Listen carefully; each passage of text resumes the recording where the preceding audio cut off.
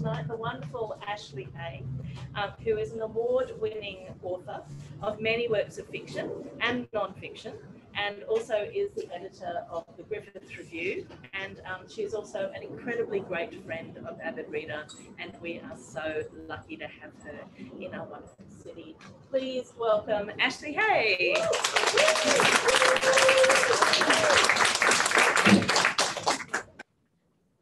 Thank you, everyone. I never quite feel like I can live up to Chrissy's introductions. They're pretty extraordinary. Thank you, Chrissy.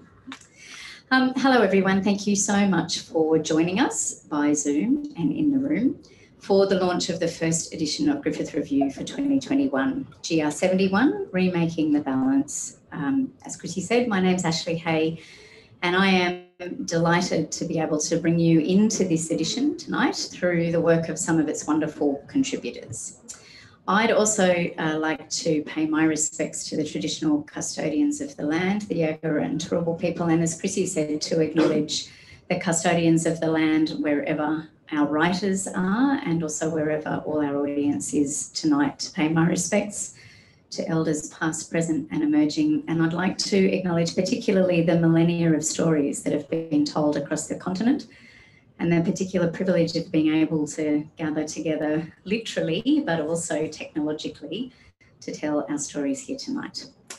For those of you who don't know, Griffith Review is a quarterly journal. We're hosted by Griffith University, and we explore a different theme in each edition.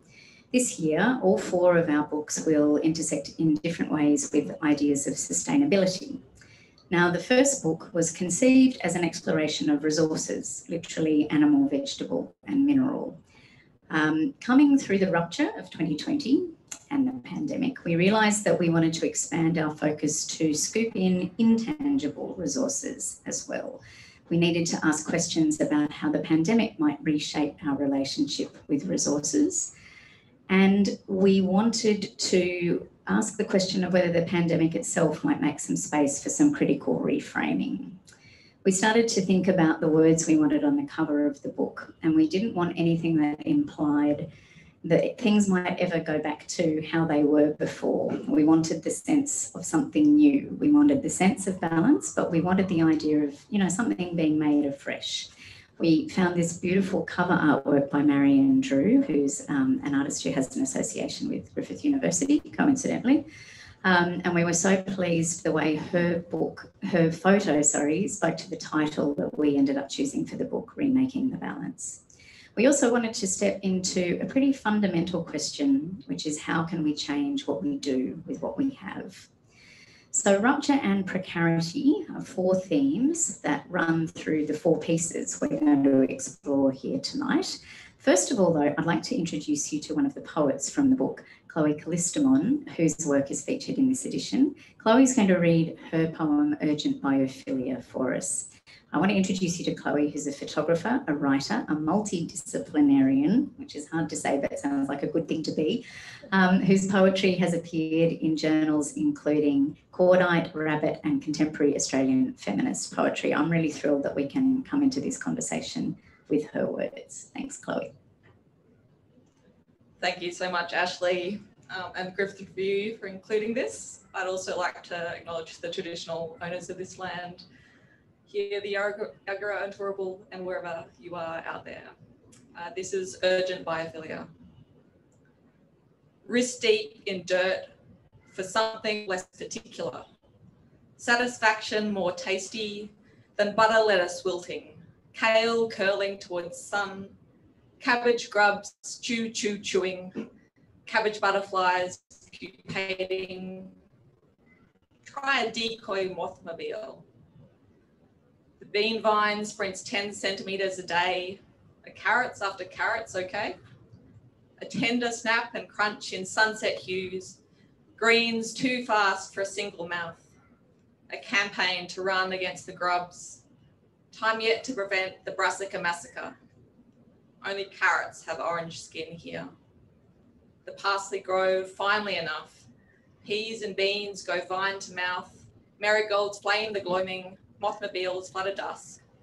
Possums pace the wire. Somewhere between intention and chance, pulling a weed is in hand. Planting a seed is out of hand. Dirt under fingernails holds fast. Thank you.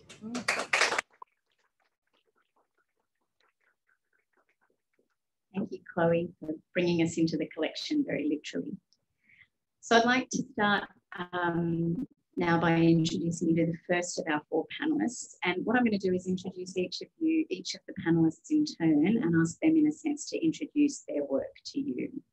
So I'd like to come first of all to Professor Bronwyn Fredericks. Professor Fredericks is the Pro-Vice Chancellor for Indigenous Engagement at the University of Queensland. And her piece in Remaking the Balance was co-authored with Dr. Abraham Bradfield, an early career researcher and research assistant at UQ. Bronwyn, your piece explores issues of food security and Indigenous communities and some of the unexpected outcomes of the pandemic in this space, particularly in highlighting, as you say, a food crisis that came under the spotlight through COVID-19 rather than actually being caused by it. Can you tell us a bit about the story and what drew you into it in the first place? Sure, Ashley, thank you. Thanks everyone for tuning in tonight on Zoom or being here in person. In looking at the context of the Remaking the Balance, we first saw the animal, vegetable, mineral. And if we think about the acknowledgements that we do on country, the ones that we just done earlier, and I'll speak to that later, but we can't do what we do without having that acknowledgement to country or understanding that every single thing we do, we actually do on unceded land. And so I want to make that point. But in looking at animal, vegetable, mineral, it's also the relationship of those things along with people and all other elements. For myself, in terms of the call for papers and the call for essays, just thinking about that and thinking about the context of food security, people contacting myself during the pandemic, but also reflecting back that for decades, people have been calling for greater food security in this country, irrespective of where people live, whether that's in remote localities, urban localities, or regional localities. I do have a background in food, either servicing food, analysing food, and working with food in some shape or form. I happened to, in 2003 to 2005, actually work for Queensland Health in nutrition. And even at that time, we were looking at the Food North project, which looked at food supply in the north, the whole of North Australia. I was working on the Healthy Food Basket, which was looking at food pricing in Australia, and other projects around healthy food, access to healthy food. Food had already been an issue, and food security already for decades. Swing into then 2017, when I was engaged by the Queensland Productivity Commission to look at remote and discrete Aboriginal and Torres Strait Islander communities as the commissioner. What was another issue that came up straight away? Again, food, access to food, food security, food pricing, all of those issues again. 2020, 2021, and we're dealing with the pandemic and what is still an issue, access to food. So I think some things were so quick in terms of rolling out and the lockdowns. Those things were not considered very well.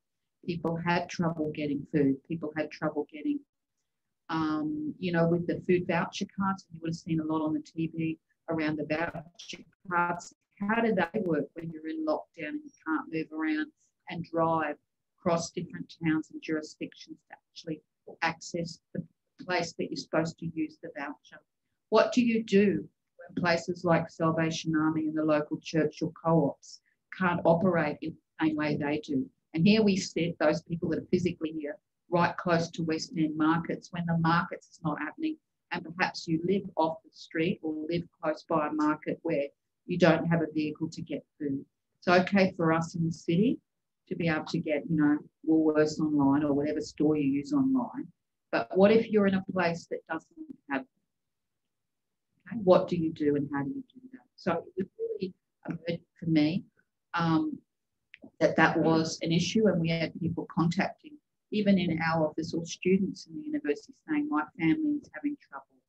And I also monitored the social media and saw how that played out, how some communities mobilised themselves around how to try and get access and find more creative solutions. You can't tell people to start a market garden when you're in the middle of a pandemic, in the middle of a lockdown. So I think that's it. And this is people on their own lands, maybe, or on other lands, on traditional land. You know, for some people, that did mean, okay, we do need to go and do some of that work in terms of finding what's available in our local area. For other people, that's an impossibility. And certainly people in urban areas, that's an impossibility. So think about that, how that plays on country of all different Aboriginal countries and the Torres Strait too. I gave an example earlier before we started, Ashley and everybody here, that 2018, I did a radio interview. Someone sent me a photo. I had that photo checked out, that it was real. But, you know, I can buy a can of S26. Anybody here can.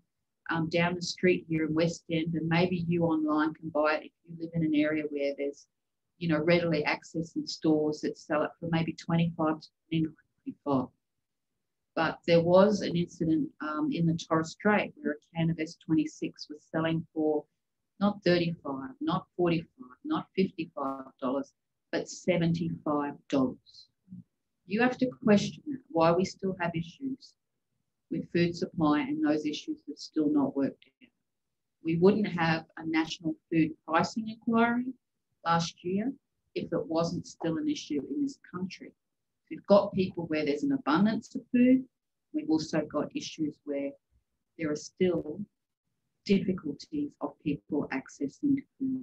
Before I put the mic down, I did want to say that my co-author, Abraham Bradfield, known as Abe, is also here tonight. And Abe also came in to really stress some of the important issues and look at some of the policy directions of what has been happening, but also what could happen going forward. Thanks, Bronwyn. And also thanks, Abe, for being here as well. I'd like to introduce everyone now to Robyn Roberts, an agribusiness researcher with the Griffith Asia Institute, who's internationally recognised for her work in Australia's agriculture and food trade with Asian markets in particular. Robyn has written a beautiful piece for us on the quintessential summer fruit, the mango. Now, there are questions of precarity and security and supply bound up in your story too, Robyn. Can you start by talking to us a little bit about the impacts of a changing climate on the mango, from very tiny things like buds up to the sort of broadest levels of food chain supply? I'll speak this one to you. Thanks, Ashley. Thanks everyone for being here and also for zooming in. So the article itself is, I guess, based on my love as a Queenslander of mangoes. How many mango lovers in the room? Oh, good, the industry's safe. So the challenge with mangoes, of course, is there's two key timings with the growing of them. And in Northern Australia, as you probably know, things are heating up. It's getting a bit hot up there. So we need cool weather when the flowers are budding, and then we need warm weather when we're fruiting. So if there's a change in those, we won't get the product that we need. So at the moment, the farmers, particularly in far north, say Kununurra, are really experiencing a lot of challenges where fruit is just not bearing, or we simply just don't have enough produce to supply the country. So, thank you. So can I give you a microphone, because you're next up? I think I'll pass that one over. And I would like to say a particular thanks to Joe Chandler, who braved a plane and imminently closed borders to get here from Melbourne tonight. Yes, we're very grateful that you weren't anywhere near the Holiday Inn. I'm so pleased the border was open. Joe's a Walkley Award-winning freelance journalist. She won the inaugural 2012 Bragg Prize for Science Writing and then the same prize again in 2014. And Joe's work focuses on climate science, on environment and health issues, as well as aid and development. Now, Joe's mighty piece for us in this edition is, I suspect, a piece she's been working towards through a lot of conversations and a lot of years, and I'm incredibly proud to be able to give it a home as the second piece in our Griffith Review reportage project, which was funded by the Copyright Agency's Cultural Fund. And I wanted to ask you, Joe, there are different elements of precarity and security at play in your piece. Can you tell us a little bit about the breadth and the scope of where we are with your story, but also the very unreportage process of bringing it together from one very, very small lockdown space in Melbourne.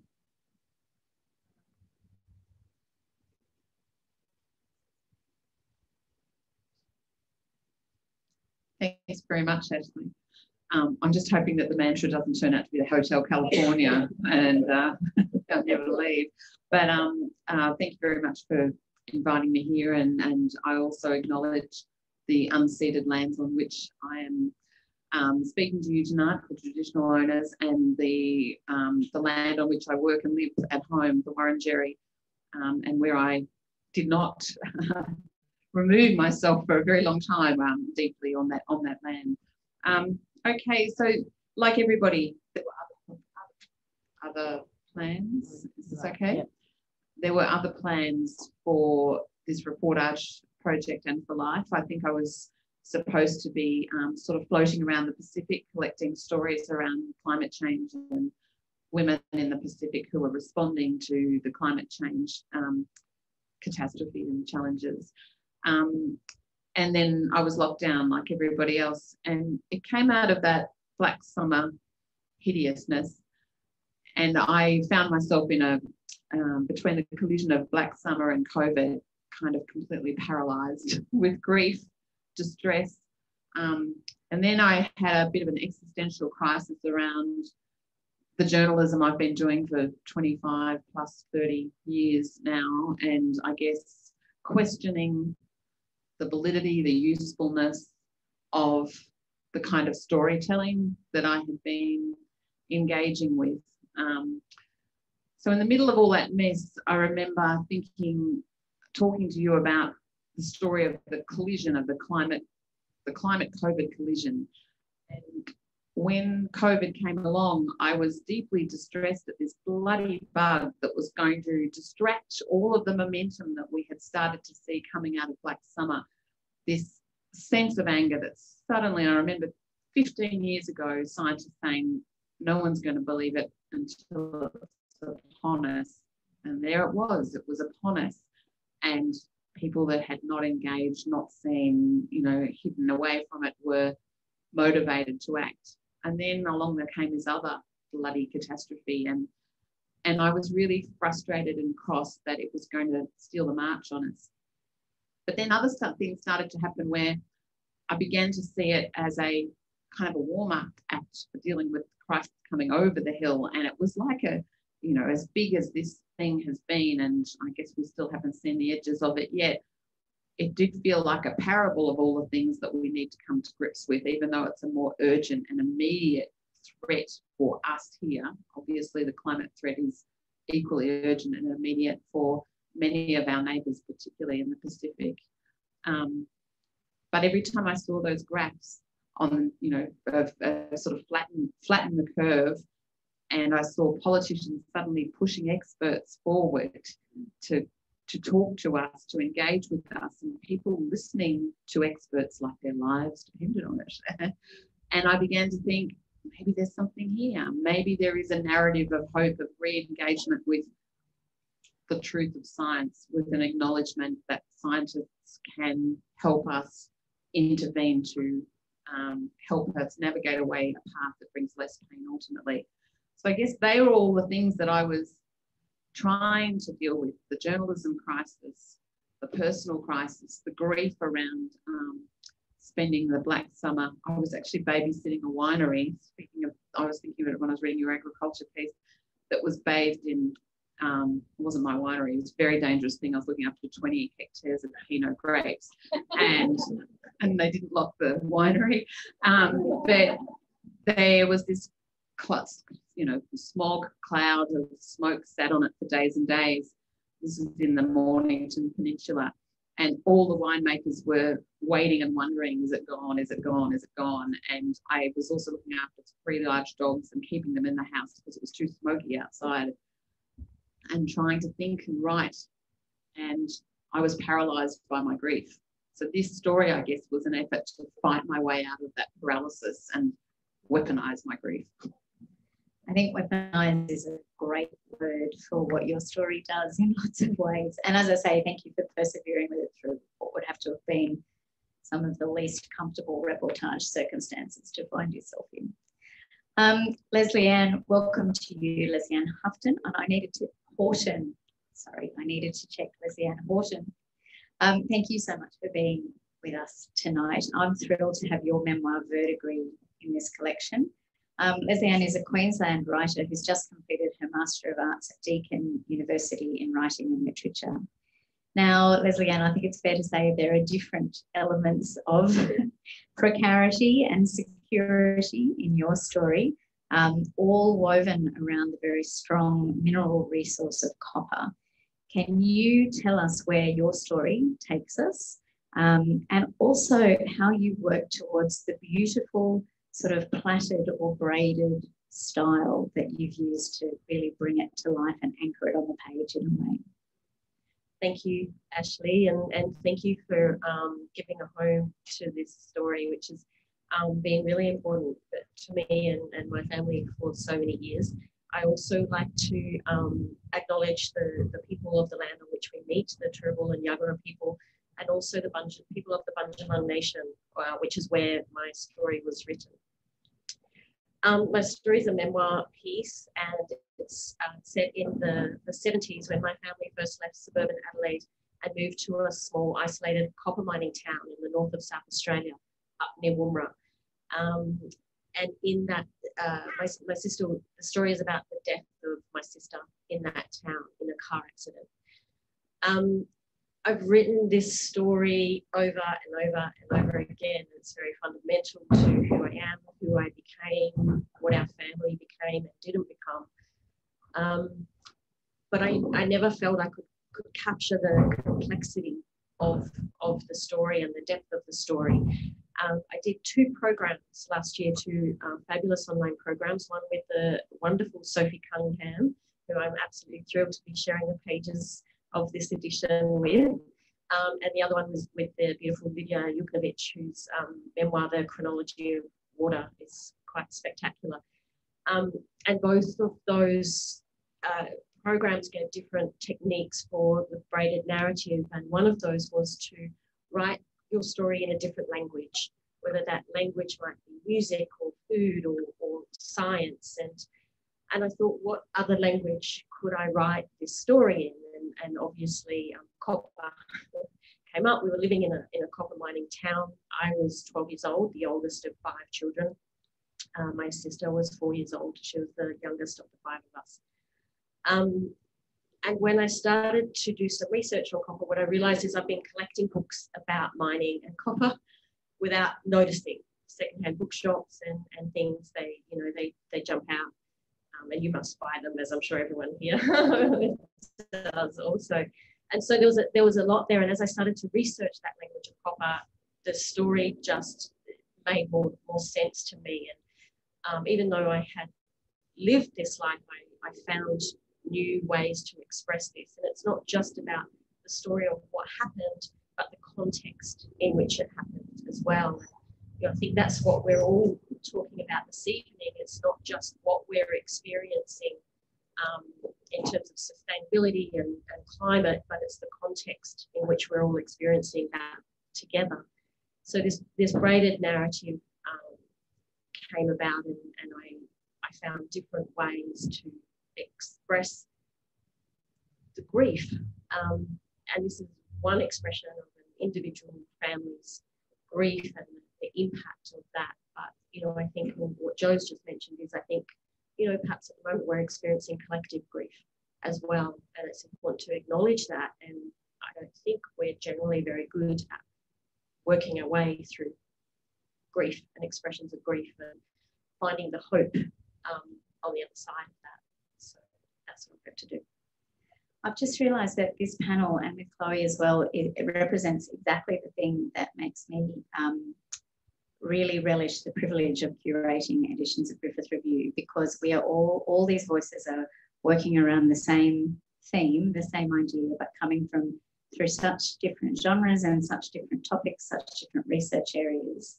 And it's lovely to have this chance of literally, I love the way they make it a conversation in the book, but literally having this kind of variety of conversation is fabulous. Thank you all. Joe, I wanted to pick up on what Lesley-Ann was talking about there, and with the idea of hope. and to talk about hope as a resource. You quote the work of Joanne Macy, and in fact several of the writers in the book refer to Joanne Macy in the context of her idea of radical hope. Can you talk to us a little bit about the context of that, or radical hope in the context of climate change, and I guess your own relationship with radical hope and how that's changed across the years you've been telling these stories? One thing I was just reflecting, I'll quickly revisit the last question because I went off on a riff about me. I actually forgot to talk about the reportage. So I'll just quickly mention the solution to my thinking about the climate COVID collision and what lessons might be there was I can't go anywhere to explore this, but I've had 20 odd years of exploring it, and I have these really long-lived relationships with some very eminent scientists who are right at the front line. And they are just a Zoom call away, and they are also stuck at home. And now might be a great time to reconnect with these people and exploit the fact that we have an existing trust and relationship and understanding of each other's work. And so that really became the bones of that's the reportage, was sitting in one place and inviting in these experts and having a deep conversation about where we were with our climate work and how we saw COVID connect to it, and with our hope and our grief. And so moving on to this question about hope, it was the undercurrent of every one of the conversations I had with the experts. And I guess since the first time I got on the ground as a reportage reporter and had the privilege of going to places like Antarctica, working with scientific teams, trailing them like the great adventurers off the edge of the known universe and sort of plotting, you know, what can we find here about the planet's story? And on those journeys, watching, you know, even back as, you know, as early as 2005, 2006, 2007, I think was the first time I began doing that. The sense of hopelessness was profound, and I was really interested in the idea of how do we carry that weight as expert scientists? How do they manage the burden of knowledge of their expertise and sleep nights and have families and make plans for the future? And we would have these conversations, but I noticed that they did usually exactly what journalists do. They compartmentalize and they live this double life where they can separate. And at the same time, we had James Hansen jumping into the conversation and writing these papers saying, you must release, you know, you must abandon scientific reticence. You must shout loud about your distress and what you're seeing. And there was still a real resistance to that for a long time. But what's occurred in the last few years is I've seen that sort of fall away. So by the time we were having these conversations and they were zooming into me, there's certainly people like Terry Hughes, who's been working on the reef for a lot of years, and he wears his bleeding, keening Irish heart on his sleeve, you know, with those tweets that he sends out, you know, the epic one about the damage to the reef, and then we wept, you know, it just resounded around the world. I mean, Terry's never pulled punches, but many of the others talked about this journey to be able to enunciate their anger and distress and thinking about hope.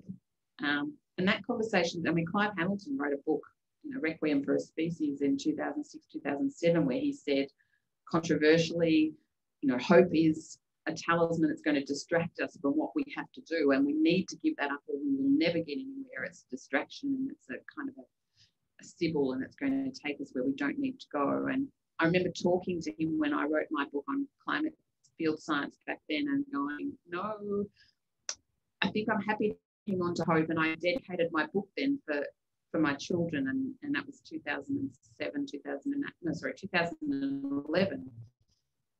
I wrote, you know, dedicated to Ella and Liam, in hope that you may live on an enlightened, friendly earth.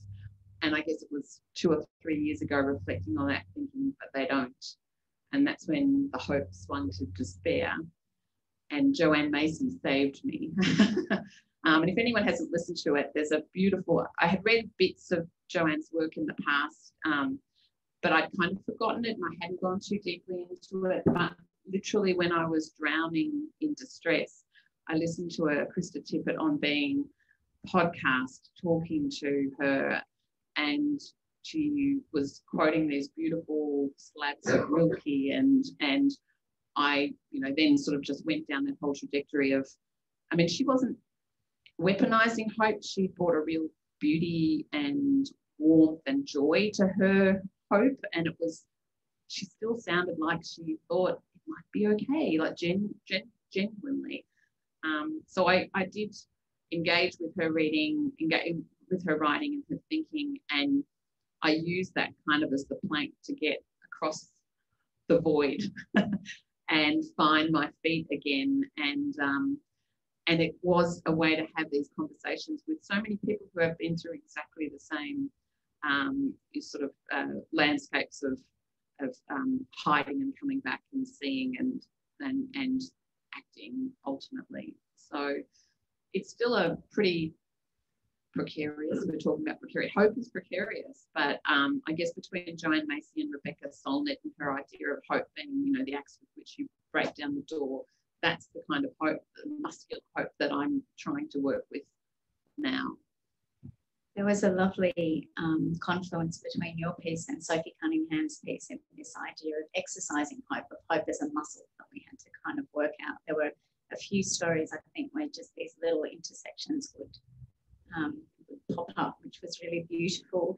Bronwyn, I want to take a little step sideways from hope to your piece, which is called Food Security in Uncertain Times. And I want to pick up on that word uncertain, because as I said at the beginning, one of the things we wanted to explore in this collection about different resources was the potential of the pandemic as a point of interruption, a point of disruption and rupture, and the potential perhaps of not returning to old ways of doing things, but rather making new systems and new structures.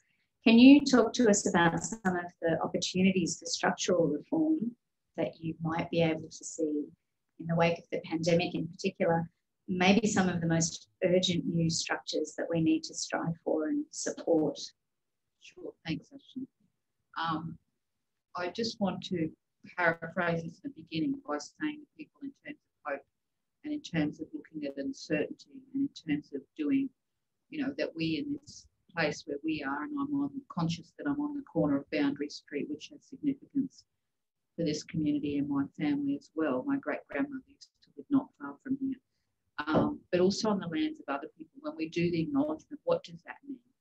Because I've got to have more than hope that you're going to get it one time, that everybody who doesn't understand it is not just going to say the words, but actually understand what they mean in a lived reality, so that we can move forward. Because hope I can't continue to keep hoping that non-Indigenous Australians in this country that we now call Australian are going to do the right thing, because history shows that it doesn't happen.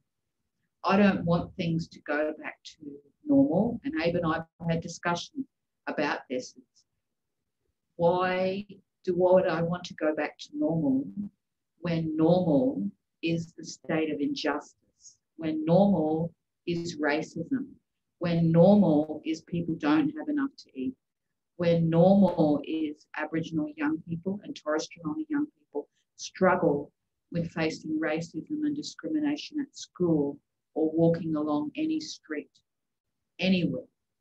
I don't want that normal, so I want a rupture. I've got to do more than hope. I do have some hope. I can't not have hope in me, within myself. But we've got to have more than hope going forward. And certainly in terms of the bigger work that Abe and I talked about in policy and looking at policy reform and change, it's about what have we got on the table right now. And we do have recommendations from reports. We have recommendations that address things like food insecurity and housing and land tenure through documents in this Queensland state the Queensland Productivity Commission produced and has produced. There's documents in other states around things around children. There's documents in other states starting to progress around consultation with treaty And I know that Victoria is further down that track. Queensland's about to go through it, and other states are in the Northern Territory too. We have nationally at play the Uluru Statement, and it's one of the reasons why I wear heart imagery these days. And Abe's been doing quite a bit of work around looking at the Uluru Statement and how that plays out too with me. But that is on the table. It was gifted to the Australian public 3 years ago. It wasn't gifted to the government. It was gifted to the public. So when you think about what you can do, what are you going to do? What are people going to do? How are people going to start raising racism beyond the next Eddie McGuire, beyond the next gap on TV, beyond the next gap on a radio? How are you going to have the hard conversations about issues that Aboriginal and Torres Strait people face every single day? How are you going to start talking about treaty? How are you going to start talking about the Uluru Statement within your own families? I don't want, and this is a very sincere plea here, I have 9 grandchildren, all of which are Aboriginal and or Torres Strait Islander young people. I don't want them to go to forums like this and have to be having the same conversation when they have grandchildren, and I don't want that for you either, that your grandchildren are living the legacy of what we didn't do now. That's all.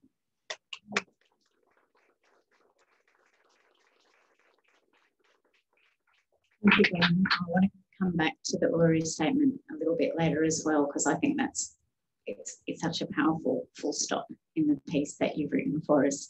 Robin, I want to come back to you now, and to one of the things that I found most interesting and complicated to think about in your essay. You talked to us about new breeds of mango that are being developed and being trialled. They don't even have names yet. They've just got numbers, these things. And I find this, it's fascinating and it's exciting as a lover of mangoes, but is there a tightrope that we have to walk between the expectation that we'll always be able to develop the next new strain of things that will adapt to flowering at a different time, fruiting at a different time, rather than actually addressing the factors that are impacting on the climate change and the climate in the first place? How do we strike the balance between the excitement of that research and development work that gives us those new resources and addressing the core issues that are not just impacting agriculture, but are impacting all facets of life more broadly? Just a small question for you. Thank you, Ashley. Short answer, I don't know. I think at the moment in a number of industries, they're trying to produce fruits and vegetables with traits that can manage climate change, but can also manage, I think, as a practitioner in this field, overbearing demands. And it's people out there who want mangoes 12 months of the year. We shouldn't have them. They're a Christmas treat. So this is one of the challenges that I hear a lot, both in Australia but also in Asia, is this driver for demand at the commercial end, which is you want Brussels sprouts every day of the year. Well, I'm sorry, that's not when they grow. So do we need to rethink our demand as consumers? Do we then need to have a conversation with commercial agents and people like that? So farmers are doing what they need to do to ensure their livelihood. And the governments, the ag departments are doing what they need to assist those farmers to drive that. But there is, as Ashley said, a balance between the demand and the science requirement. And the new varieties, I have to say though, that are coming out are earlier season mangoes that'll be out in July, August. One variety is March, April. So they were bred with traits so they could grow in those particular times of the year. So already stretching to 10 months. And one variety is being bred so that it can be exported and manage the handling and the packaging. So it is a conundrum, it is a challenge, but any industry, if you you look at the grape industry, if you look at other areas such as your broadacre crop growing, they're trying to grow and manage for climate change and demand. So it's not an easy answer, but that's a broad description. Thanks, Robin.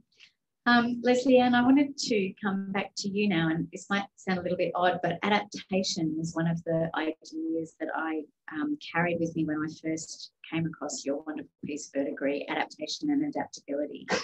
Can you talk to us a little bit about the idea of adapting pieces of life into narrative, but also using narrative maybe to adapt to the experience of those extreme pieces of life as well?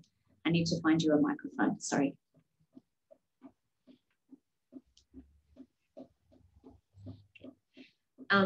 Yes, adaptability, I think. I think what we experienced as a family at that point was absolute rupture. And there was no going back to what had been. But we didn't have the skills or capability. Certainly my parents didn't have skills or capability to adapt to that. Their marriage didn't last a year after my sister's death. And as children, we didn't have the skills and capability to do that. Adapting, like looking at that narrative, as I said, I've written this before, but this braided approach, a different approach to writing the story, really gave me different access to things within the story. It also gave me a different access to conversations with my family. We really rarely spoke about my sister, and I say this in the story. It was well into adulthood. Only in the last few years, my sister died over 40 years ago, and I would say it's only in the last 10 years that we've actually spoken a little bit about her. I wrote this story as part of my master's, believing that no one else would read it, and then I got a call from Ashley, which sent the temperature rising, and I had to have a conversation with my mum about this, which I was worried about. But what it did was open up something really different for us. It also, in writing the story, I gained access to my mum was driving the car of the accident, and as I wrote the story, I had a little bit of insight into what might have happened to her, and the strength that she had to have in that moment, in the immediate moments afterwards, and a greater empathy. Not that anyone ever blamed her for what happened, but an understanding of the strength she needed just to come through that. We all had a lot of issues afterwards, of course, but the conversations that it's opened up has been really important, and not only for that, but for a lot of other things that came afterwards as well. And so the rupture piece, we can't go backwards, and I want to pick up on what Bronwyn said though, but there's opportunity in rupture as well.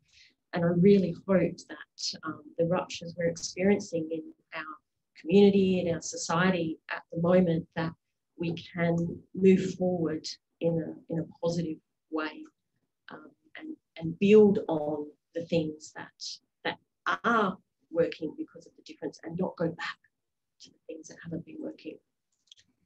I think that picks up really nicely on the idea of connection, which is another thing that comes through, not just the sort of arrangement of all the different pieces in the book, but some of the pieces themselves. And Jo, I wanted to come back to your piece, which I'm not quite sure how many times I've read Jo's piece now, and it's about 7,000 or 8,000 words long, and I cry every time I read it. It is the most extraordinary piece. And I wanted to come particularly, you've structured, as you say, you structured this around this series of Zoom conversations, which was all we could do at the time. And you have this beautiful repeated refrain that runs through the piece, which is the thing we've all spent all year saying, I can hear you, can you hear me? And it just feels to me like the most extraordinarily apt line to weave through this narrative, which is about all the years of telling these stories and not being heard, not having them acted on. How did that line resonate for you as the person who was doing all that telling?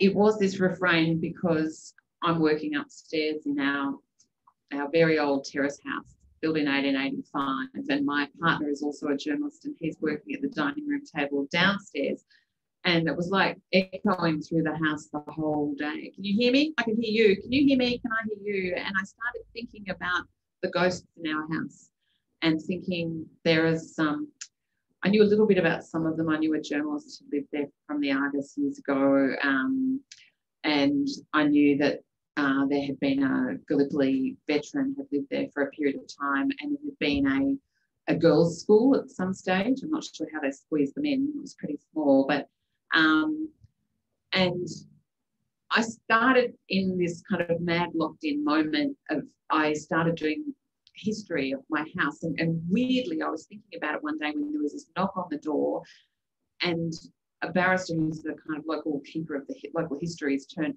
put something in my letterbox, and it was a photograph of my house taken in 1890, and there were these three little children sitting out the front on the sort of the step where it meets the street, and there's a woman, a very elegant woman in a white dress upstairs outside my bedroom on the veranda, and there was another woman in an apron looking at the kids, and I really was intrigued, and so I started doing all this history. Who were they and what happened to them? And I figured out who they were, and I figured out that the little boy on the step had died in France just before the end of World War I.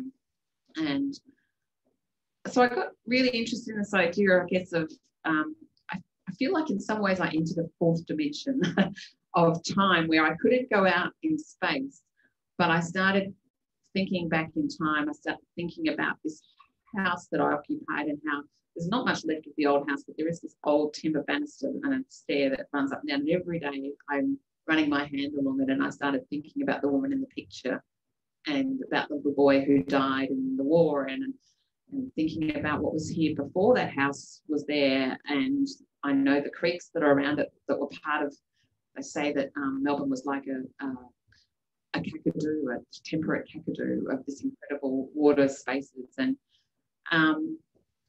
so this idea of can you see me, can you hear me, also resonated with the climate conversations and the COVID conversations and the post-truth conversations and the political conversations where we don't connect. We're screaming at each other, we're looking at each other, we're plugged into each other, but are we hearing and are we seeing what we're really worried about, what we're really thinking about, what we're really trying to tell each other?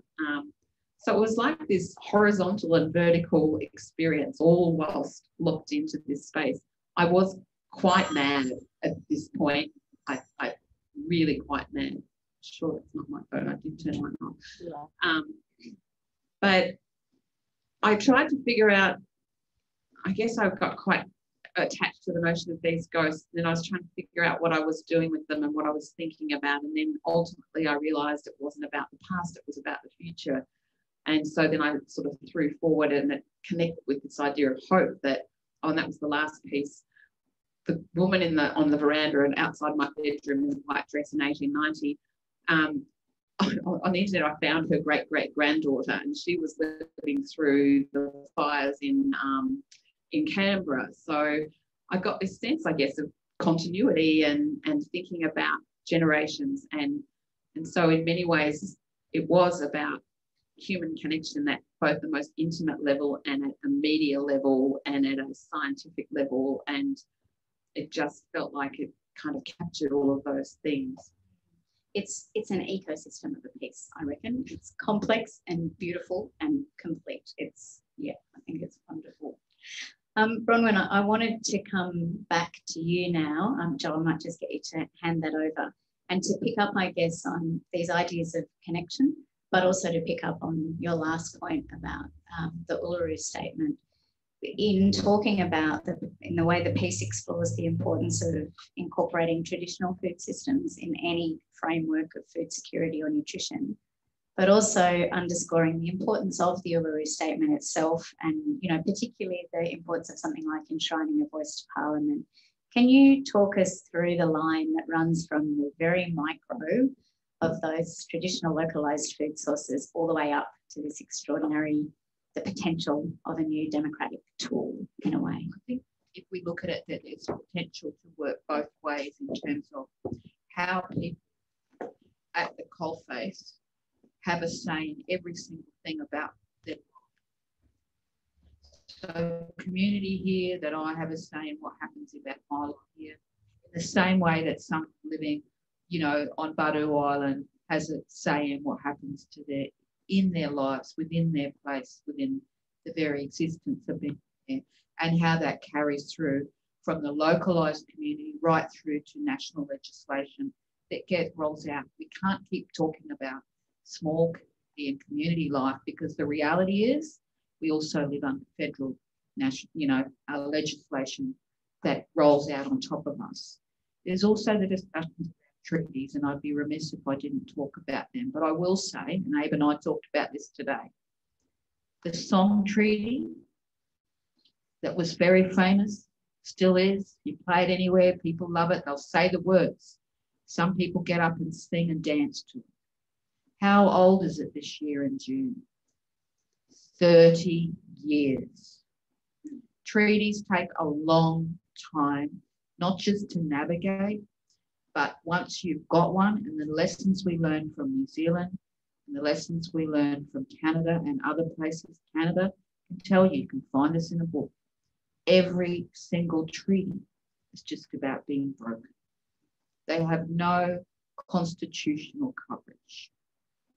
I was talking to somebody in Aotearoa, New Zealand yesterday, who are working in a university where the university is trying to be treaty compliant. How old is that treaty? Do we want to be in that situation? We need to enshrine the voice in the Constitution. We need protection, the legislation, in a way that can't just be scrapped. That can't just be another form like an ATSIC. We get a new minister that says, oh no, I don't like it. So we need that. We're owed that. And I think the Australian public needs to do it. And I will say before I finish up, that it does filter down across all. We do need to see, for example, in the bush food industry, how that results into that Aboriginal and Torres Strait Islander people have a greater say even in the industry and in those bodies, and that would ensure some of that flows through into regulatory forms. That doesn't happen in Australia. People can talk about it and mystify it and exoticize it all they want, but the reality is that that industry is basically controlled by non-Indigenous interests. Go around to any university, and the ones that drive that research, or any institute, are indeed non-Indigenous people who may have a few Indigenous people as advisors, few elders. Where's their postdocs? Where's their PhD students? Where's the do it and get paid, even as lab techs in those places? Okay, so that's the reality and how it results and how it flows from go to woe down and go to woe from down up. And the last thing I do want to say is I don't want to hear anymore, we've come a long way. It's one step at a time. Because I want to ask non-Indigenous Australians, can't you walk faster? Can you only do slow steps, right? Because that's how it results in a reality too. I want to ask you, what are you waiting for? And lastly, what are you scared of? What are you afraid of making it happen? I've got so many more questions, but I can see Fiona and Chrissy standing over there, which I think means if there are two of them, I really do have to stop. I've got the numbers on me now. I'm presuming I'm out of time for questions here and questions there. Would that be an accurate statement? Yeah, that is accurate, but we do have time at the signing table tonight for the people here, and no one on the actually had questions. Great. Well, not great. But thank you for all being there and not asking things. Would you like me to finish very rapidly now? I was going to say something. Yeah, it's okay. I'll and I can't hear it. And firstly, an apology to the speakers for the microphone. So we'll get it fixed ASAP because it was it was dropping in and out. So yes, my apologies. So I'm Fiona, I co-own Avid Reader, and I just want to talk very briefly about a wonderful arts project that we're involved in. It's called Chrysalis Project 4101.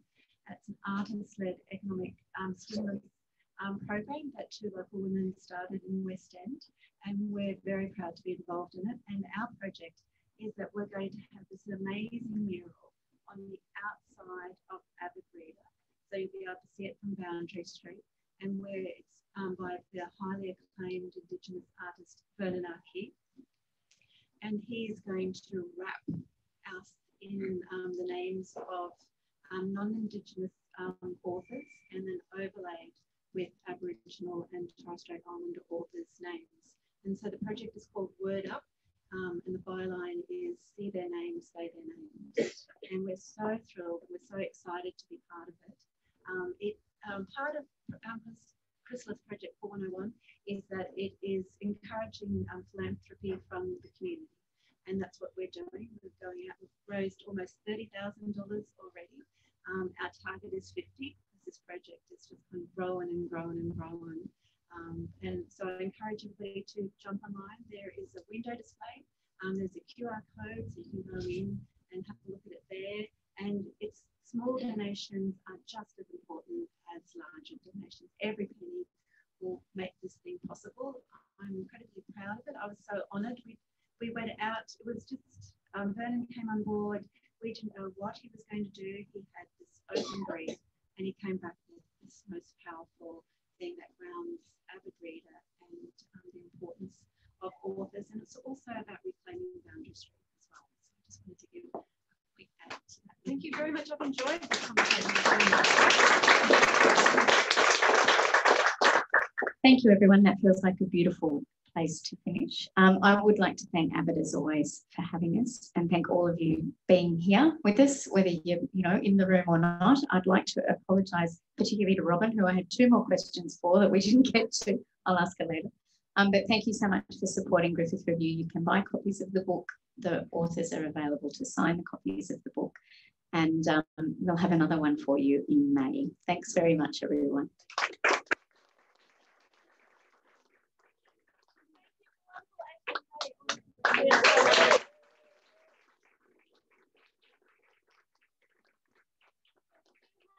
Table set up inside, as I said, so we're going to get the authors to the signing table now, and then the bar's open. We can have another drink, have a chat, ask those questions you're burning to ask.